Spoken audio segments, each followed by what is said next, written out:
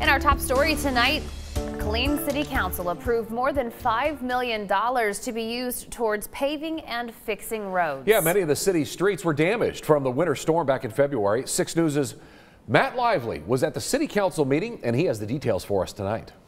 Killeen City Council didn't need much convincing to approve a bid for road repairs, as a unanimous vote will bring relief to drivers in the area. Massive potholes and divots have affected residents for a few months.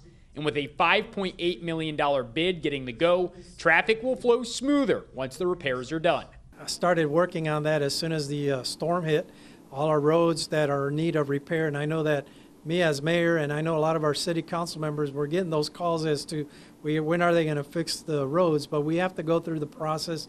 First we had to approve the funding, and we increased the funding. Mayor Jose Segarra says that to repair all of the damage done by that winter storm, the city really needs somewhere closer to $40 million, but this is a good start.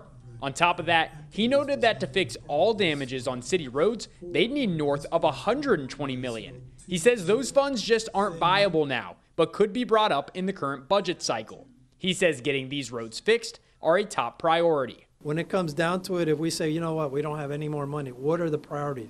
Well, public safety and roads. Those, I think, are the primary duties of us as elected officials. Before this approval, the city was only able to patch up spots. Now they can repave affected areas with the company coming in on the bid. Segarra says that more than 30 roads were given approval, and they are focusing on the major highways and areas that have a lot of traffic and others that are close to schools. For now in Killeen, I'm Matt Lively, 6 News. And the mayor says residents can expect repairs to begin as soon as next week, and it should take close to 90 days to complete.